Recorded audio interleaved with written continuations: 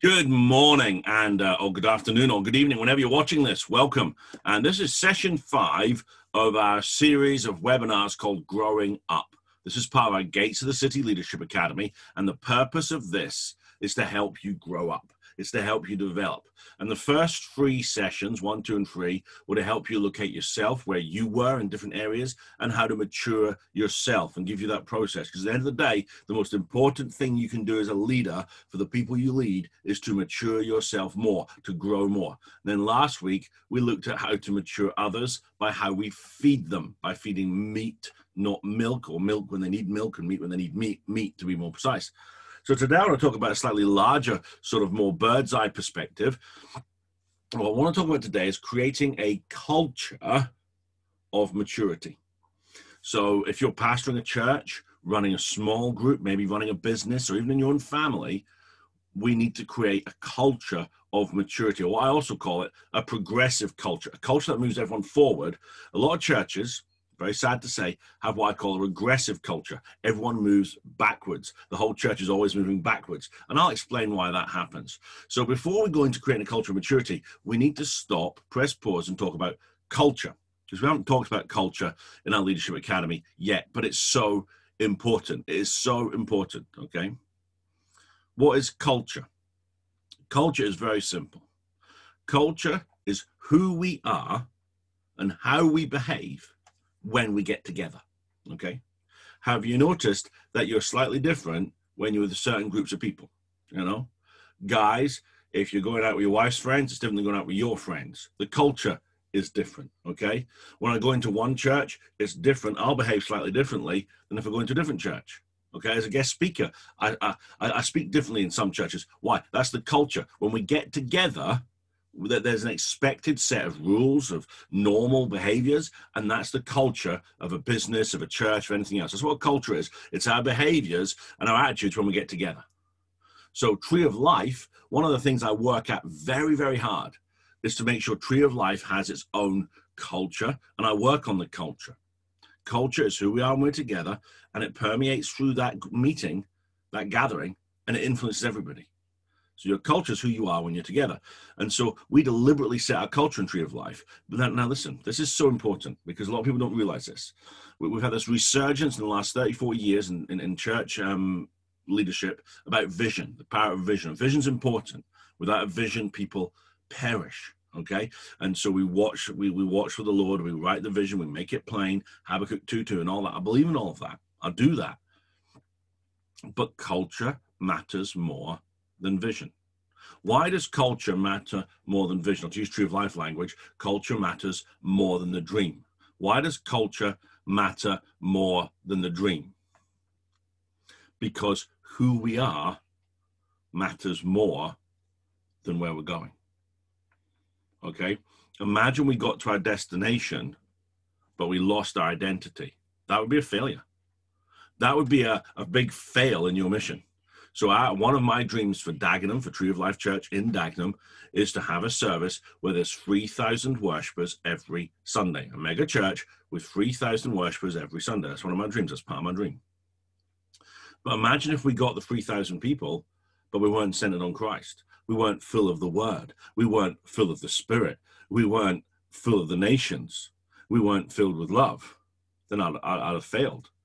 I don't want to. I'd rather have 300 people with the right culture than 3,000 people just missing it, because culture is more important than vision. Staying who we are is more important than getting there.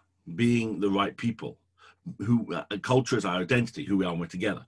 And so I will always keep on the side of becoming and being who God's called us to be, rather than getting to where God's called us to be. Now, you don't have to choose, okay? You don't have to choose, but if you have to choose, sometimes you do in certain issues, choose culture, okay? And it's an important distinction, and it's one that I think is really, really needs to be emphasized. And so I've written a series of statements that define the culture at Tree of Life, and that they help guide me make decisions. Now, listen very carefully. Culture in any organization does not happen by accident. So if you're the leader of the group, if you're pastoring the church, if you're the head of the family, if you're the CEO of the business, and you do not deliberately change the culture and set the culture, then other people will set the culture for you. And they will be immature people. The loudest people, the most carnal people will set the culture. And I've been in many churches where the culture is not set by the leadership. It's set by the loudest, most rebellious, most unchristian, ungodly, immature people in that church. And therefore the culture is not godly. It's not mature. And you can't create a place where you can do what God's called you to do. And there will always be, in any organization on any level, there will always be people, always, no exceptions, zero exceptions. There will always be people who want to rip that culture out of your hands as the leader and define it for you. And that is one of your biggest battles as a leader. Now, if you're in a church, you're in a business today, and you're listening to me right now, and you're not the main leader, you're not the big boss leader, then one of your main tasks as a leader of a small group, leader of a location, leader of this, leader of that, leader of a department, then one of your main charges, one of your main responsibilities is to maintain the culture set from the top. So what is the culture? Let's say a tree of life. And so everyone needs to know the culture of where they are and how to define it. And if you're in charge, how to define it. And then everyone knows how to craft a culture. And I'm going to specifically talk about churches today, but it'll apply to anything. You see, let's say you've got a church and a new person comes. One new person comes to that church. Well, that person has brought their own culture. They've brought their own way of doing things to the church. They're because of their family, because of the tribe they're in, because of their nationality, because of their community, because of the church they used to go to. And we need to celebrate that and welcome that. But at the same time, you must not let it define what they've come to. You, as the leader, must set the culture, okay? And as we at Tree of Life are building churches now, a network of churches, we're building, really what we're building, see, when I say my dream is to plant churches and build healthy churches, really what I'm all about is building people, because you can't have healthy churches without people, and you can't plant new churches without people, and you can't do anything without people. I was speaking to an apostle last night, and what's your number one problem at the moment? Planting new churches, where you are in the world, people. Okay, the church is only made up of people. And if we're going to build a healthy, growing church, we need healthy, growing people. And setting the culture actually keeps people healthy. That's why it's so important, because an unhealthy culture produces unhealthy people. So one of the basics of our culture, which I'm hoping everyone who goes to Tree of Life is aware of, this is like the foundation of our culture, is this. Now, I've summed it up like this: full of the word, full of the spirit, full of the nations, filled with love. Okay? So full of the word. Everything we do in Tree of Life is built in the Bible. We believe the Bible's inerrant, it's inspired. We believe in the verbal plenary inspiration of Scripture. If you don't know what those words mean, then you need to go and listen to some of my teaching on the Bible. We believe that our thought processes should change, that we should be transformed by the renewing of our mind, and our mind should be renewed to Scripture. We believe that when what the Word says contradicts our circumstances and what our senses tell us, then we stand on the Word and live by faith and not by sight. So that reflects our church services. There's a lot of time in our services where we teach the word. We have sessions like this. We have different things where we're teaching the word. We have a lot of ways in Tree of Life where you can plug in and study the word and know the word better, because we want every one of our people to be full of the word. And so when I'm thinking about guest speakers for my conferences and guest speakers for the church, that's one of my priorities. Will they make us fuller of the word? Because some guest speakers won't. They'll just hype us up a little bit. They won't make us full of the word. And so that makes a big decision. Full of the Spirit. You know, it's not the will of God that I'm the only person in the church who flows in the gifts. It's the will of God and the will of Tree of Life that everyone is baptized in the Holy Ghost. Everyone speaks in tongues. Everyone's involved. And so we train all our leaders how to get people baptized in the Holy Ghost. How to, we want all of our leaders to be good friends with the Holy Spirit. So again, that affects decisions we make. Full of the nations. The idea that you can plant a monocultural church in a multicultural city is just wrong. It's just so wrong.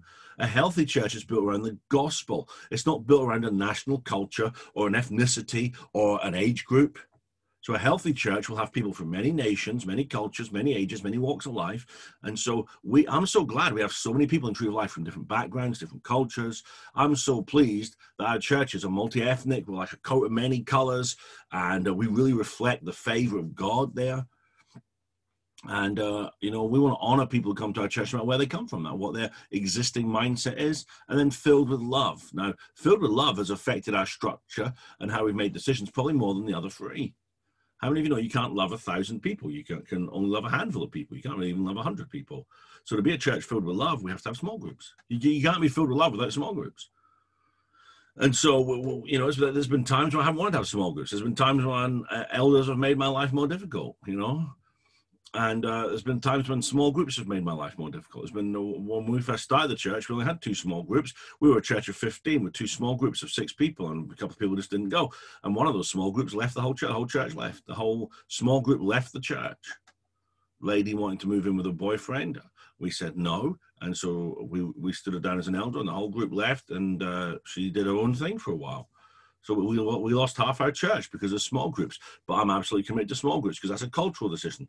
I'm more interested in getting the culture right than growing the church huge. Now, you get both, but if I have to choose, I will always choose culture. And this is how we change a church, by fighting for culture. And this is how you create a church that changes the world, by fighting for culture. Okay, I've said a lot there, just in general terms, and I haven't even got to my main points yet, but I hope this is helping. I hope this is helping people understand why culture is so important, why we fight for it so hard at Tree of Life, and why I set the culture. And, if you've got any questions on that, please ask. I might do a whole module on this kind of stuff, setting culture. It's so important. So if you've got any questions, please ask. If I haven't communicated clearly, please let me know so I can clarify.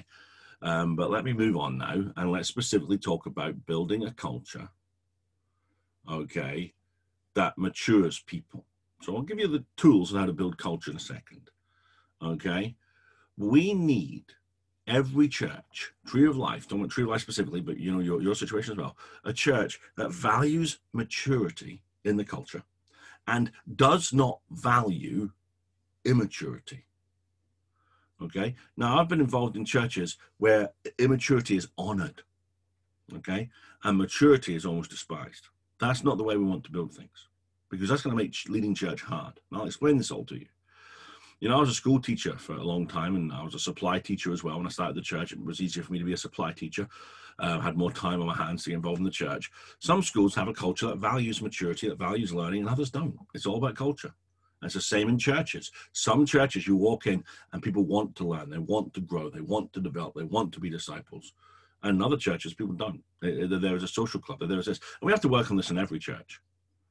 We have to, every church needs to build the culture. And if you've got another ministry or you've got a business as well, or even your own family, whatever you're called to lead, you need to work on culture. So how to wisely build culture? Well, let me speak first of all to those who are senior or will be seniors. You're the pastor of the church, you're the founder of the movement, you're the number one, you sit in the big chair, right? You're ridiculously in charge, okay? You are ridiculously in charge. Okay, if something is not to your liking, it's because you're tolerating it. Okay, you can change it. You can change it whenever you want. You're in charge. And that's the philosophy I take to Tree of Life. If I don't like it, I'm going to change it. I'm going to get it right. I'm going to sort it. Now, if you're a Tree of Life pastor, if you're running a Tree of Life, and hopefully most of our pastors are in today, I don't know. If not, I'll watch it later, I'm sure. There's only 2 people who can override you if you're a Tree of Life pastor at the moment. That's me and Amanda. That's it. Now, we'll probably have an area pastor system in place soon already. 7 churches is getting a little bit too, we're growing. But at the moment, the only people. So what you do is you say, well, I want to be part of a Tree of Life. So you give up some of your autonomy. You choose to do that to be part of something larger than yourself. But even then, you're still ridiculously in charge. And so my charge to every pastor listening to the sound of my voice right now is this: build a church you like going to. Build a church, craft a culture that makes you want to get up and go to church on Sunday morning. Okay, trust me, I am so excited about driving to Trimley tonight. I'm so excited again. I'm going to Dagenham tomorrow. I'm so excited about going to Brentwood. I'd be happy to go to any of our Tree of Life churches. I love our churches because I have built the culture. And there are times when other people tried to come in and wrest that culture, some deliberately, some just innocently, not knowing anything, but trying to change things. But you are in control of the culture. And as we journey, we must always build the culture. Now, remember when we talked about leadership, some of you did our leadership module, and if you haven't done that, it's all on YouTube. There's about 8 hours of teaching on how to be a good leader there. And we described leadership as 3 things. You got somewhere to go, a way to get there, and being able to bring people with you. If you can't do one of those 3 things, you're not leading people. Well, that third one is always the one people need the most training on, how to bring people with. Okay, people need to learn communication skills. People need to learn how to handle themselves with charisma. They need to learn how to build trust with people, all those things. Some of those things are intuitive, but most of them can be learned. Most of them can be developed, and if you have a huge dream, it means nothing. Listen, I hate to pop it, but it means nothing if you can't build culture. What is the point of getting somewhere if we lose who we are on the way? What is the point of having a mega church in Dagenham if it's not full of the word, not full of the Spirit, not full of the nations, not filled with love? That would be terrible. Every organization has a culture. When you go to that group, you behave differently. When I get up after this meeting and I go to the gym, I'm going to behave differently because I'm in a different culture. And a different gym might be totally different. I've been to 2 gyms mainly in the last 5 years, and one of them, everyone tidies up after themselves, and it's great. That's what I want to go to now. But the previous gym, people just left weights on the floor, that stuff, and I didn't like that. That's not the culture I want to have, and so I just changed. I'm not going to be able to change the culture of a gym. I don't run the gym. I'm barely there, But in Tree of Life, if I was running that gym, I'd be changing that culture. I'd be building the proper culture. How do you change culture? Let me tell you how to change culture. Let me tell you how to create culture, okay? There are 3 things skills that create culture. 3 skills that create culture. Celebration. Write these down if you're writing notes. These are the 3 skills that create culture. Celebration, toleration, and castigation. What you celebrate, what you tolerate, and what you castigate, okay? So when someone does something that you want in your culture and you want more of, you celebrate it. When someone does something that you don't want more in your culture, but you don't want less of, you just tolerate it. You just, okay, that's fine. When someone does something you want less of in your culture and you don't want more of, you castigate it. You correct it. Okay? What you celebrate will grow in your culture. What you tolerate will stay at the same level. And what you castigate is reduced in your culture. Sometimes I'll correct someone and say, why do you correct that person? Because I do not want that in my culture. That is not the culture we're building. Culture is created by what you celebrate, tolerate, and castigate. That is probably the most important sentence in culture building that you need. Okay? Now, in most churches, and I'm not criticizing anybody here, but it's just the truth. In most churches, the culture is very invisible. You cross a cultural line and you don't know about it until people start tutting and disapproving. Okay? We need to be clear as our culture. And as a leader, you need to be clear about, this is what we're like. This is what our church is like. This is what we celebrate in Tree of Life. This is what we put up with. This is what we will not put up with. This is what we will not take. Now, a lot of pastors don't know how to celebrate things, okay? Some pastors don't know how to tolerate things. And most pastors do not know how to castigate properly. They don't know how to correct someone. And the main reason most pastors are not setting culture is they do not know, or they're uncomfortable correcting or castigating something. But that's an essential part of making disciples. How could you ever possibly make a disciple without correcting someone? How could somebody possibly learn a new skill without someone correcting them as they do it? How could you possibly be part of a group of people, be part of a church, and not have someone say, look, that's not how we do things at Tree of Life. That's not how we do things in Grace Life. That's not how we do things in our church. That's not how we do things at Grace and Faith Church. That's not how we do things in this church. And we need to know that when you castigate someone, you correct someone, you're not condemning them. You're not beating them up. It's what the King James Bible calls reproof. Okay, you want a King James word. It's part of our job as pastors to castigate bad behavior that we don't want in our churches. You need to make your church a place you like to go to. And if there's behavior going on you don't like, you need to correct it. You need to deal with it. You're the senior. Now, if you're not the senior, but you're involved in leadership and you're involved in the church, then celebrate what your pastor celebrates, tolerate what your pastor tolerates, and castigate what your pastor castigates. I want to make every one of you, the best celebrator of people and the best corrector of people in the world. Okay? Now, we can talk about that in very general terms, can't we? About different elements of culture. But let's be specific and let's talk about maturity today, okay? I've had to lay a lot of foundation to get where we're going here, building a culture of maturity. We've had to talk about what's culture, we've had to talk about how to build a culture. These are all very helpful things, and you can take these in any direction you want.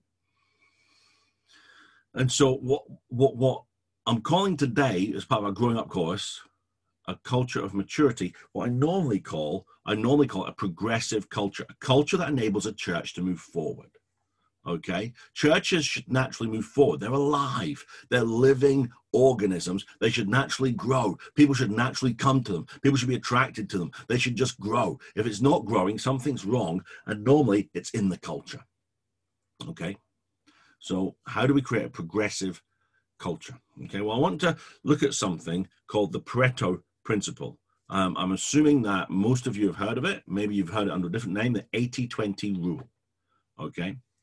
And what the 80-20 rule says, and it's been proven across a whole range of situations, it's almost invariable, is that in any given situation, 80% of the task takes 20% of the effort, and the other 20% of the task takes 80% of the effort.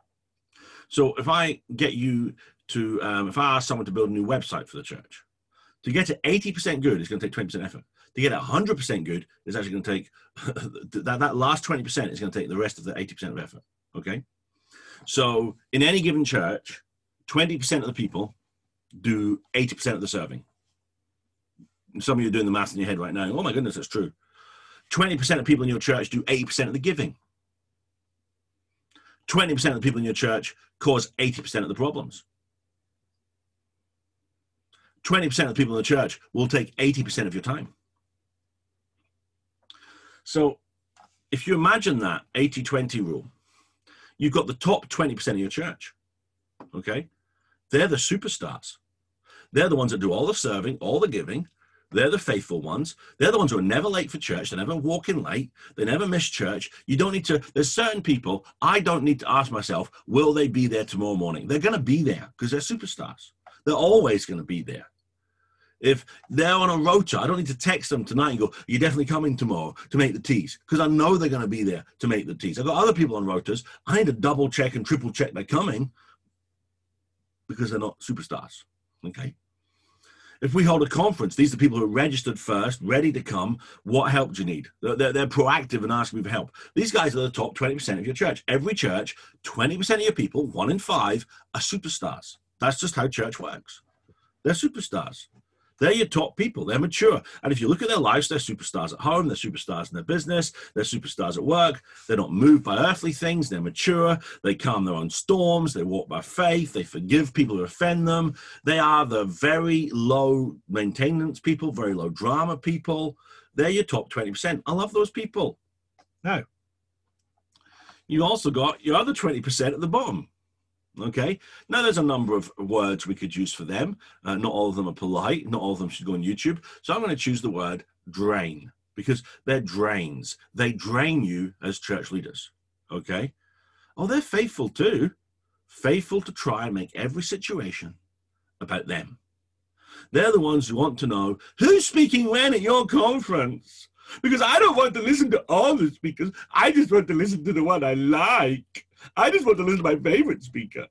They're going to get offended. Doesn't matter, you know, I always find those people funny because they really, really want to know who's speaking when, but they're going to get upset no matter who speaks. No matter who's preaching, they're going to get upset. They're the ones who never turn up when they're supposed to. They're the ones that are on the rota and aren't there. They're the ones who aren't serving, aren't helping, aren't giving. You'll find they've put £5 in the last year. I always wonder about that when people have £5 in the offering the last year. Did they give it by accident? Well, you know, was it a mistake? Because it just seems so bizarrely inconsistent. You know, the whole team, that, you know, if the Teas and Coffees team or the Deacons team, the team's covering for them and everyone on the team knows it. They are the people who make pastoring hard work. Okay, I love them, but they're real. Okay, this is leadership talk right now. This is real talk. This is what every church is like. You have your top 20% and your 80, and you got your bottom 20% and the 80 above them.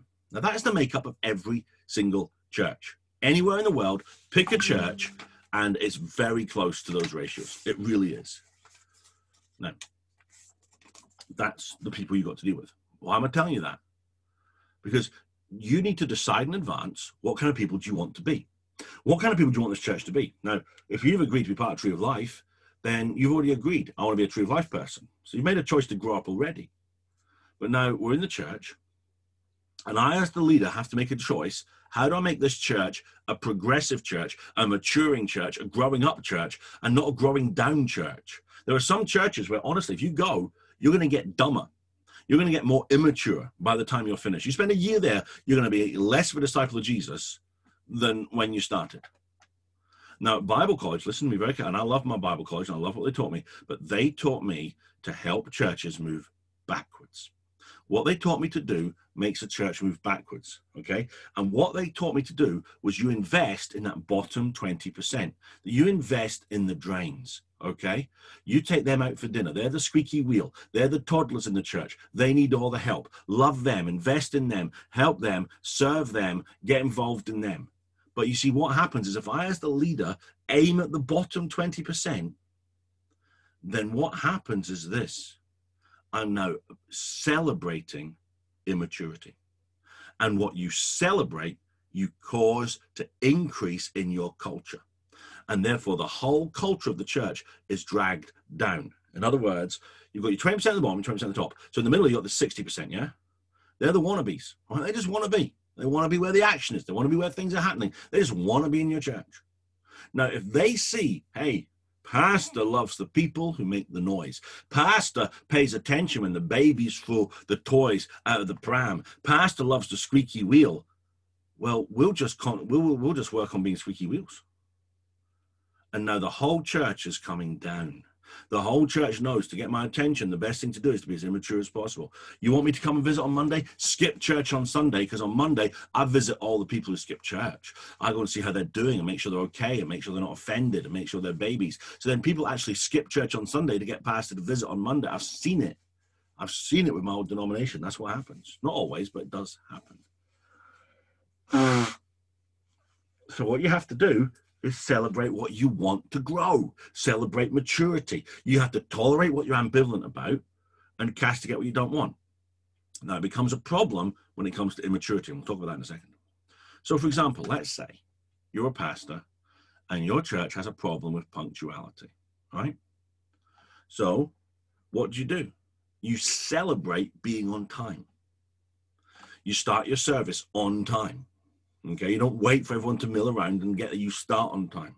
You start with a big, explosive, good thing. Start with a countdown. Start with a yell. Start with a cheer of Jesus. Start with something that when people don't turn up on time, they've missed it.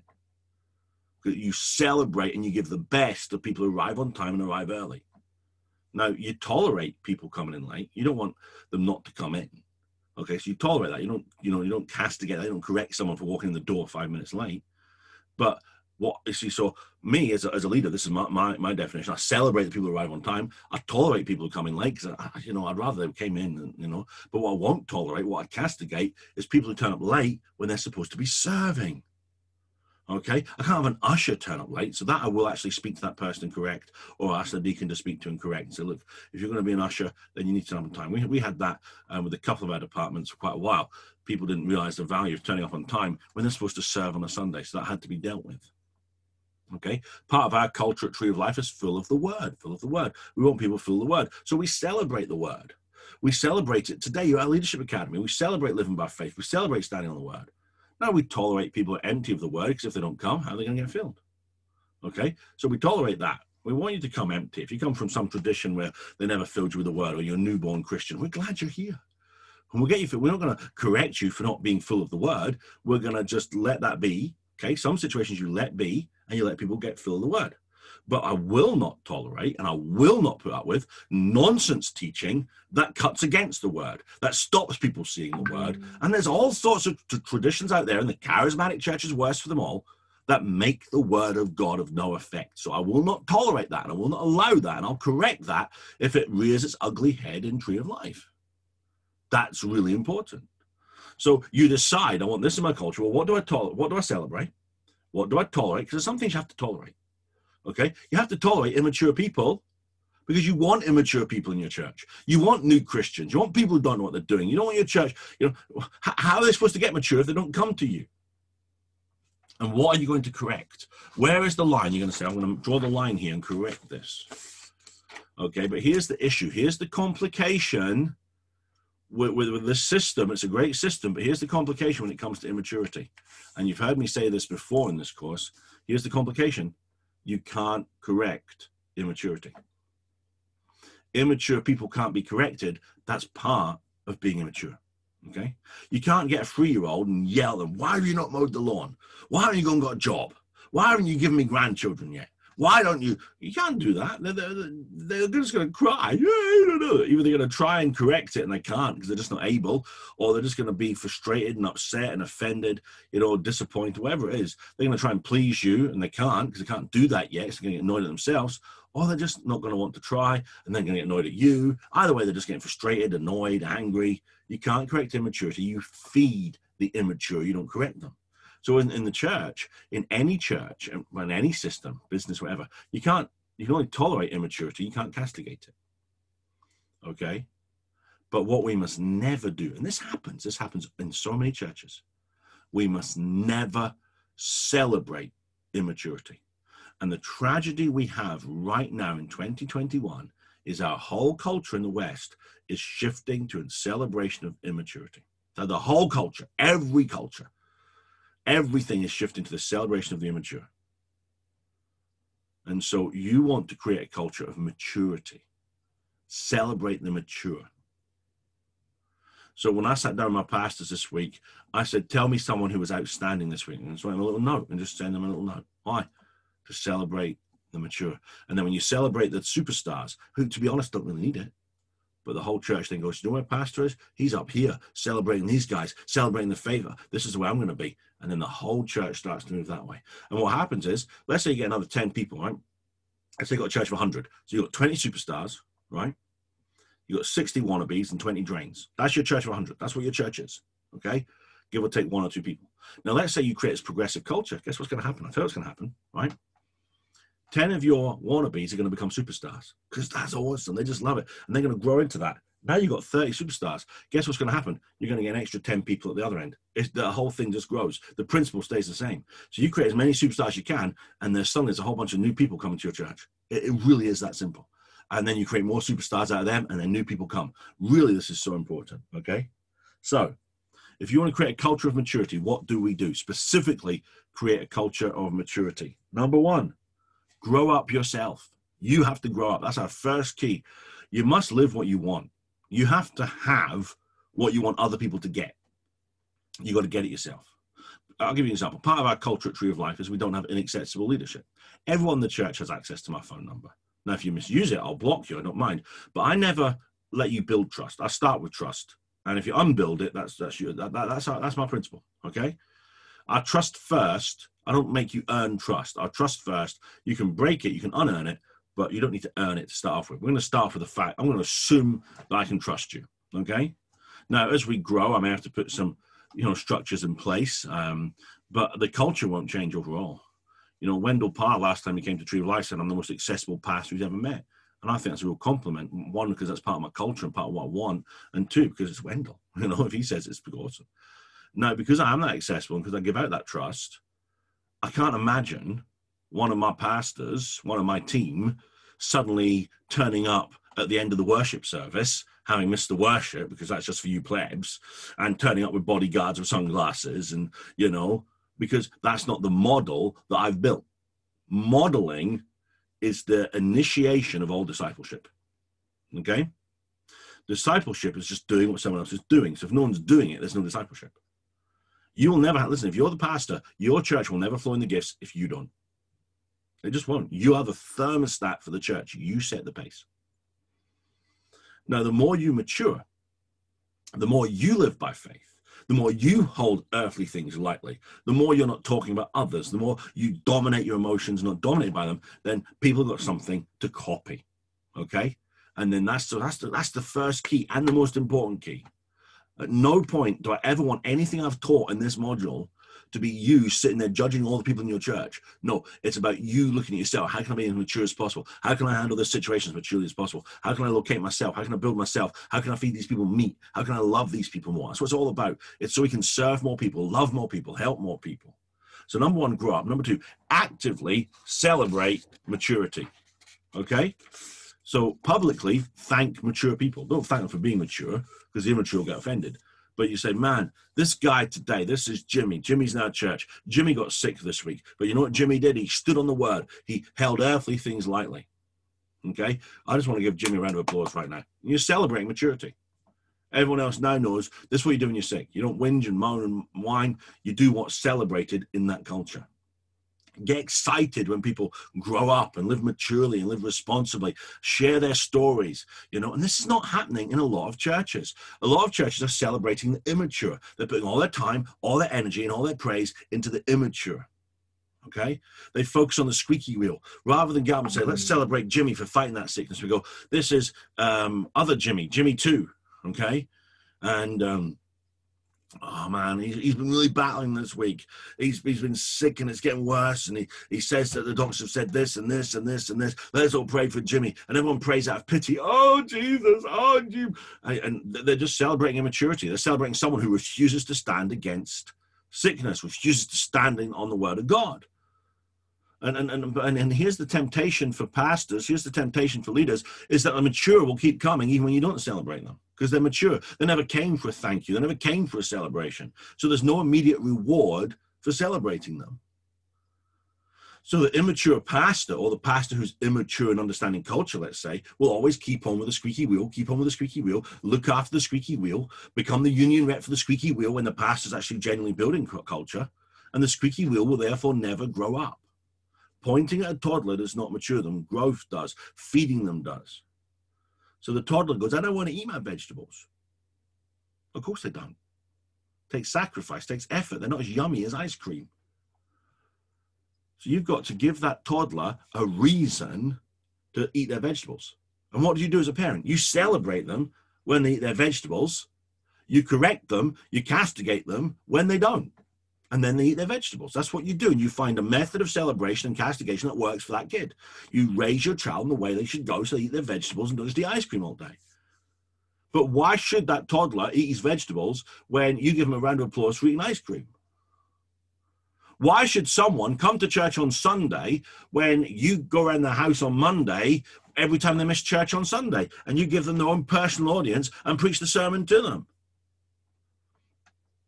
You spend more time helping them than they spend helping themselves. Why will they ever help themselves? And you think you're being a good leader, and you think you're being Christian and kind. No, you're bad leadership. You're not helping the immature. You're not changing anyone's lives, and you're diminishing the entire church and pulling it down. We must learn the skill of celebrating the culture we want, specifically here, maturity. If you want something in your culture, celebrate it. Culture is simply nothing more than the behaviors that you as leadership celebrate, tolerate, and castigate when you're together. And if you learn those skills, how to celebrate, how to tolerate, and how to castigate, you will have a good culture. Now, what's essential is you want a progressive culture. You want a culture that enables your church to move forward. 20% of people in your church are superstars, 20% are drains. They suck the life out of you. That's a universal principle. And the other 60%, they're just going to go with the flow. They're largely passive. They're going to go with the flow. If you spend all your time on the squeaky wheel and all your time helping the people who need the most help and loving them and helping them, being super pastor, super kind man, you are going to create a backwards, regressive, immature church that doesn't grow. And the whole church is going to start magnifying problems, because that's how they get your attention. When you start celebrating success and you start celebrating maturity and you invest in that and you praise that, then the whole church starts moving up, more people come, everyone starts growing. You have to decide what is mature behavior, define it, model it, and then celebrate it. How do you celebrate? Praise. You praise people privately, publicly, and indirectly. Okay? So privately, you take someone aside and say, I really admire the way you did that. That was a great prophetic word. You started where God started, you stopped where God started, and that was great. Awesome. Now, some might give a word sometimes on a Sunday that's a bit flat. Okay? It's not wrong, it's not doctrinally wrong, it's not judgmental, it's just flat. Okay? We had that a few weeks ago. Somebody gave a word, and it was just a scripture, it was just a bit flat, and there was nothing life to it. Okay? Now, I didn't celebrate it. I didn't go, wow, what an awesome word, that was great. And I didn't, at the same time, I didn't correct it because it wasn't wrong. It wasn't nasty. It was, I don't want to correct people getting up and giving the word. So, but I just tolerated it. I just let it go. Okay. That's what I mean by tolerate. There's some things you just tolerate. Okay. But when you want to promote something, when you want something bigger in your culture, number one, praise. Privately, that was great. Well done. Publicly, hey, everyone, just want to celebrate this person, what they did this week. And then indirect praise. Okay. Indirect praise is like reverse gossip. Okay. I noticed Ashley's here. I've just seen him on the thing there. Pastor of Church Croydon. So let's say somebody in Croydon did a great job and I noticed it. Well, I might not phone them. I might phone Ashley and say, Ashley, do you know such and such in your church? Man, they did such a good job. I was so impressed, blah, blah, blah, blah, blah, blah. I guarantee, next time Ashley meets that person, first thing out of his mouth is, do you know Ben said this about you? Man alive. Indirect praise. It's like reverse gossip. It's awesome. Everyone should be involved in indirect praise. Okay, so praise. Number two, promote. Okay, you give the superstars the jobs to do. Don't give the job. I felt sorry for that person, so I made them the head usher. I let them preach because they really wanted to. No, you promote the superstars. You promote the faithful. You promote the people who are involved. And then you thank them publicly for doing the job. Number three is participate. You participate. Get involved in the life of your superstars. Take them out for lunch. Visit them at work. Spend time with them. When you do this, the passive people in the church, that middle 60%, they'll start to realize, hey, pastor loves consistency, he loves service, he loves wisdom, he loves maturity. Let's get there. And the whole church is now progressing. If you don't want that in your culture, don't celebrate it. What you celebrate will multiply. What you praise will increase. What you take part in will be more. Pay for. Put some money behind maturity. Okay? I'm taking all the mature people out for dinner and I'm paying for it. There you go. Or whatever. And then finally, parade. What you put out in public is what people want to be. Okay, so that's the skill of celebration. Hopefully that helps everyone. What's the skill of toleration? Because we have to tolerate immaturity. I don't want more immaturity in the church, but I don't want less in the sense of I don't want someone who's a new Christian or someone who's come from a church background where they don't know how to live by faith, they don't know how to do things, leave the church. I want new Christians in the church. I want baby Christians in the church. I don't even mind there being 40-year-old Christians, who've been Christians for 30 years, 40 years old, and they're still babies. I don't mind that because they're growing, because they come. So I tolerate them, okay? I don't criticize them. I don't celebrate them at the same time. We just let it pass. Sometimes that's hard for pastors. We want to put our opinion on everything. No, just shut your mouth sometimes. Tolerate basically means ignore. You just ignore it. And one of the things you need to do, listen, every one of you is in leadership here, and some of you are going to be in leadership soon, trust me. Okay, you want to make sure your leadership team knows the same. Listen, that behavior there was quite immature. I'm not going to correct that person, but I'm not going to celebrate it. I'd like you all to do the same. Okay? Again, you can't correct immaturity. You can't scream at a 3-year-old for not mowing the lawn and expect them to go and do it. They're not mature enough. They're not big enough. They can't grab the lawnmower. They don't know what they're doing. New Christians do not have renewed minds. They don't have ability to access the grace of God. They don't have the power to live what you consider normal Christianity.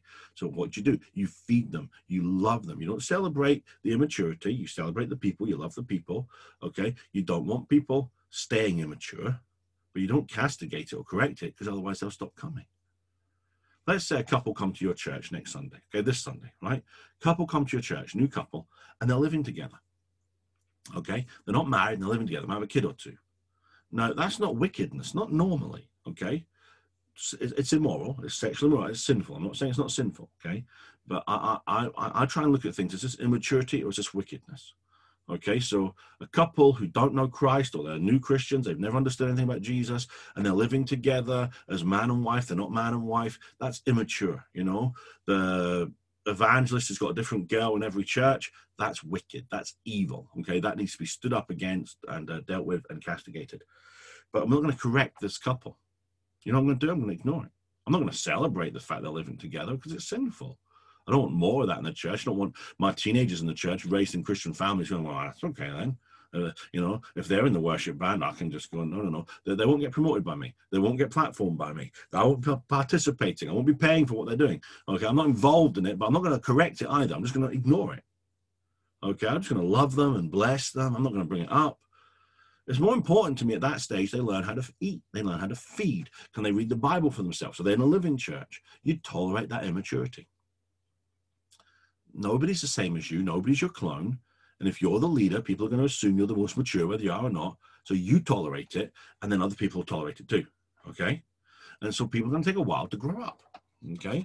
People are going to take a while to get there. And then what happens is, you know, someone down the road, they're going to come to you and he's going to go, you know, I'm really good with the guitar. Can I get up the front? And I'm going to say, well, actually, no. And the reason is this: the two of you need to be married. In Tree of Life, we only let married people. We don't let people who are living together and not married in the worship band. Oh, why? Well, let me give you a teaching on marriage. Now, because they've been at the church 6 months, 9 months, and we've loved them and loved them and loved them, we love them, spoke the truth inside love, we put love first, then we've built a bridge. And now we can get the information across to them. Now we can talk to them, have a serious conversation. And then they say, do you know what, we need to get married. Yes, you do. That's right. But they've grown up to the point where they can get married now. If we'd made them get married 9 months ago and said, you better get married, you're living in sin, you better get married right now, then either they're going to leave the church annoyed at us, or they're going to get married and just hate themselves because they're doing it out of a very immature place. So we don't celebrate people running off ahead, but we don't come down like a ton of bricks. One of our pastors, I won't name names, got one Sunday and said, every penny raised in this offering is going to go to World Mission. And we didn't have the savings we have right now. We didn't have the cash flow that we have right now. And I was like, and then he phoned me and went, I just gave all the money to World Mission. And I thought, wow, I'll just pay your salary out of thin air, shall I? I'll just pay for the whole hire out of thin air. And I thought it, but I didn't correct it. It was just an immaturity. It wasn't a wickedness. It's not wicked to take all the money and give it to World Mission. That's not wicked. Okay, it was done from a good place with a real pure heart and a generous heart, and I'm not going to correct it because it's just immaturity. It wasn't evil. A few weeks later, the pastor contacted me and said, man, that was really dumb. That was not the way forward. I said, so I told him very gently where I was at with the whole thing. And, you know, there's more bills than just World Mission. And he said, I'm going to take a very special offering today. I said, who for? He said, Tree of Life.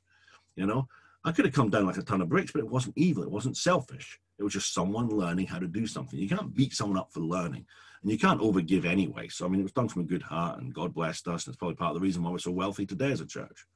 But you have to, as a leader, you have to discern the difference.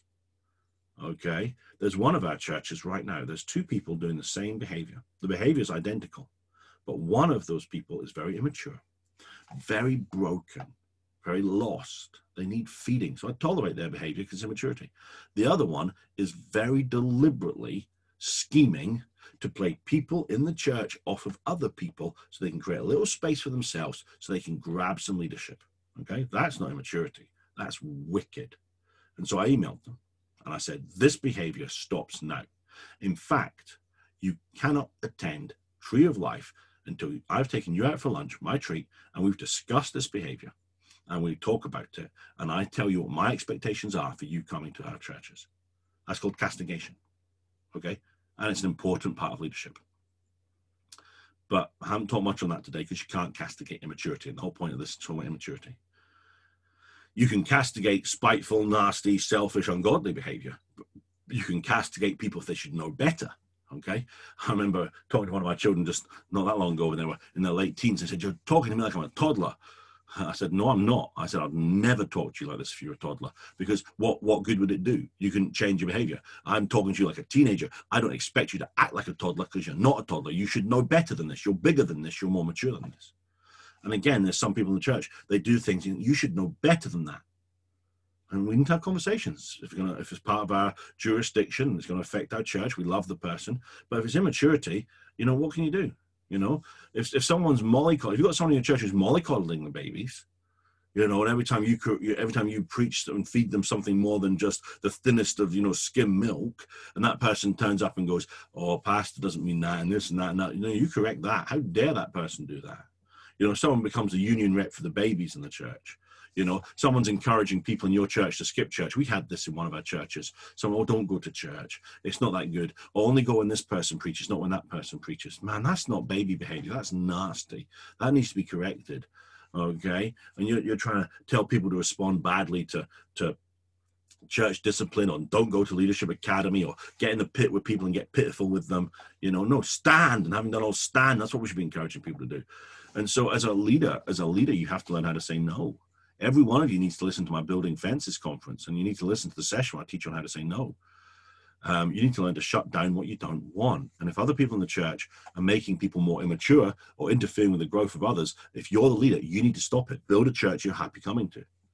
One of our pastors really struggled. He's not with us anymore, but he had a real struggle. This is in one of our churches, and it was not not a big church, about 20 people. And they had about 12 people in the choir. So imagine that. You got a church of 20 and over half the people at the front singing, right? And so they hadn't practiced together, they didn't have the time to practice together, so they didn't have the skill to have 12 people singing, okay? So it looked silly, first of all, and it didn't sound right, second of all.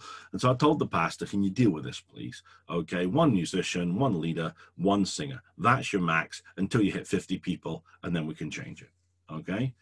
And in the end, he just couldn't do it. So in the end, I did it. And one conversation I had, and I solved the whole problem in one conversation. And then we had other people coming to one of our churches who would only come to church when they were in the worship team, okay? So if they were leading worship, they were in the service. If they weren't leading worship, they weren't in the service, okay? That's the picture-perfect illustration of someone who has zeal for their room, okay? We need to be like Jesus, John 2:17, zeal for the house consumed him. Always be wary of someone who loves their room but doesn't love the whole house, okay? And you can see that behavior quite obviously. That's disloyalty. That's part of disloyalty. And so we stopped that and we said, if you miss your service when you're not leading worship, you're off the team for a month, okay? And that's easily enforceable. I mean, that's really easily enforceable because you're in charge. That's how castigation works, because that kind of behavior is platforming immaturity. I've had to take a stand and castigate certain behaviors, false prophetic words, people behaving badly, people treating other church people badly, people disrupting services. And, we're part of a family. And so if you're in leadership at Tree of Life, especially even if you're not, you're watching this and, you want my help, I'm willing to help, and I want to help everyone learn these skills because you need them. And I haven't always got it right. You need to learn your place as well. You need to learn what's jurisdiction. I taught a whole conference on that a few years ago, what you're in charge of, what you're not in charge of, what you can do, what you can't do. But if you're a pastor at Tree of Life, you're in charge of that service, Living Church, Celebration Church, you're running that, so you're in charge. How people treat other people in that service, that's on you. How people treat you is on you. There are certain people, I'm not going to let you speak to me like that. You're the leader. Be the leader. No, you're not in charge of what people do at home, what they do actually. We had a situation, this illustrates jurisdiction. We had a lady and she got up in the middle of a church service, was very disruptive. And this was back in Harmony House a long time ago. But she was disrupting the whole service, making so much noise. I said, excuse me, sister, can you sit yourself down? One of our deacons went and got her to sit down. And she sat there, obviously getting more and more offended until it just came out of her. And she got up and she started cursing me. She was standing right in the middle of the congregation. I was in the middle of preaching, and she starts cursing me and cursing the whole church. And I said, listen to me right now. I said, you utter another curse word to me in this room, which I'm paying the bill for, and I will send the bill to you. You have no authority here to speak to me like that. You'll sit down and shut up, or you'll leave the room. And when we left the church, she was on the street cursing us. Nothing I can do. I don't own the street. I didn't pay for the street. I don't own her mouth. I don't own her thoughts. I'm not in charge anymore. I was in charge of her behavior in the service. But outside, I've called the police on people in church services before. Because I'm not having a service I don't like going to. I've shut down a service, sent half the people home, and then had another service. I'm not going to have a service I don't like. That's how we need to be. You celebrate the maturity, you tolerate immaturity, and then anything that's trying to make people more immature, anything that's trying to distract from what's feeding people, you correct it and you deal with it. And this way you create a progressive culture. Now, when someone's on the street like that, when someone's at home, away from the church, or I'm leaving this church, how they relate to each other outside of church, what they're thinking inside their mind, I'm not in charge of your thoughts. I don't have authority over your thoughts. There's only one thing you can do. You might be the greatest apostle of all time, but all you can do is say, my brethren, I beseech thee, I'm begging that you don't think like this. But when it is in your jurisdiction, you don't beg. You say, you get out of the church, you do this is how it's going to be run. Thank you. Okay, and I'm not saying you don't listen to others. I'm not saying you're uncorrectable or whatever else, but you have to be the one who sets the culture, or the loudest, most immature people in the church will set it. And so make a choice today. I'm going to breed a culture of maturity. Some of you You know, you come to church faithfully, you've listened to everything I've said today, you're not a pastor. You know, the majority of people listening to this are not pastors, but hopefully by seeing the other side of the curtain, it's going to help you appreciate what's being done, help you appreciate what's going on, and you can help set a positive culture. You can help be part of that great culture and choose to breed maturity and create a progressive church that's going to grow, impact, make disciples, and change the world. Amen. Awesome. Praise God. Well, I've got 2 minutes left. I've got one question here. Okay. We've got Bill and Susanna asking a question here. How would you respond to an unmarried couple staying in a home, allowed to sleep together or separate rooms?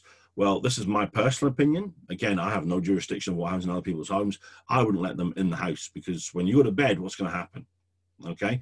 And so I've offended people before. I said, no, you can't stay in my house. You want to stay in a hotel, go and stay in a hotel. But this is my house. And sexual immorality does not happen in my house. And so I wouldn't even let them stay. That's my opinion. That's the way I would handle it. Come round for dinner, whatever else. But you know, as soon as you go to bed, someone's going to sneak out, sneak in. There's going to be people wandering around the house, and and I sleep so soundly, I'm never going to know what's happening in the morning. But I'm responsible for that, and I don't want to be seen to be celebrating that. I don't want to be seen to be part of that. And so that's how I would handle that situation. Because I don't want to be seen celebrating that. Of course, we tolerate it. Of course, we've got several unmarried couples at Tree of Life at the moment. I love them with all my heart. What can I do to help you get married is the question I want to ask. How can I get you to where you need to be? And a lot of times they're not ready to get married. They're not ready to stand up against the whole stream of the world and the whole sexual culture coming downstream. But when it clashes with me and my house and my life, and I've got 4 kids, I mean, the young men are men now. They live in their own houses. If they want to do what they want, they don't. They're very, very wonderful, godly men. But I would never want to set an example for them. I say, oh yeah, Uncle Jack and his girlfriend are staying over for the night, or they're going to be in separate rooms. I wouldn't be tolerating that, even in the same house. What they do in their own time is up to them. We're still going to love them and meet them, whatever else. But my house is my house, and I'm very protective of my house. Maybe that's because there's a lot of things in my life I can't control. But I'm very protective of my house, and so that's where I'm at on that one. Any more questions, people? Any more questions? Yeah. Okay. Yeah. Book a hotel. Go get a hotel. Yeah. But I'm not paying for the hotel. Awesome. Praise God. And that's where it comes down to. Don't participate in another man's sins. Don't get involved. That doesn't mean you got to go and correct them and yell at them and scream at them. That's not the same. Okay, most of that is immaturity, because we live in this world where nobody is taught differently, no one understands differently, and so we need to love and love and love and love and feed until we get to mature. Oh, actually, I need to do something about this. There was a couple in our church, and they got upset. I said something about sexual morality in the sermon. I wasn't aiming at them. They felt I was aiming at them. I wasn't. They got upset. They left the church. They came back. Left the church. They came back. And eventually, they got enough word of God in them to get to a place of maturity where I could actually take the guy out for dinner and say, what you need to do is make an honest woman out of her. And he got it, but he couldn't have got it 6 months earlier, a year earlier. You got mature people. Awesome. Who we are matters more than where we're going. Yes, it does. Absolutely. I said that at the beginning. Well done, Maria. Awesome. Praise God. Okay, I've got no more questions. That's nice. I'm going to assume the lack of questions means I've explained everything perfectly well and done an excellent job. Okay, so next week we'll continue on this process of how to build maturity into the local church. We'll be very specific about church and very specific about how we can do that, not just from the preaching, not just from the culture, but just from being together. And we'll talk about that and, Jesus. We'll talk about Jesus a lot next week. This week's been very practical, sort of, we're talking about parental principle, things like that. But we'll get back into the word next week and look at some of the Jesus stuff that we can all do to help create a culture of maturity. And I believe it will really help you. So I'm just trying to think of time-wise. There may not be a meeting next week just because we're heading right into Heal the Nations, and there certainly won't be a meeting on August the 7th because of Heal the Nations. I'm busy preaching in Dartford. Get yourself to Dartford. Get yourself to the Mercure Brands Hatch and get 4 days of preaching. Get yourself 13 weeks worth of church in one week. That's going to mature you. That's going to help. Awesome. Right. Love you all. Love you all so much. Thanks for all the thank yous. Loads of them coming up there. I really appreciate that. That really is it is good to me to be encouraged. And I love you guys so much. And I'll speak to you all soon, hopefully to see some of you in Trimley tonight and in Dagenham tomorrow and in Brentwood. If not, wherever you're going, enjoy. Have a great time. Be mature. Be loving. Be kind. Celebrate what needs to be celebrated. Amen. Okay. Love you all. Bye.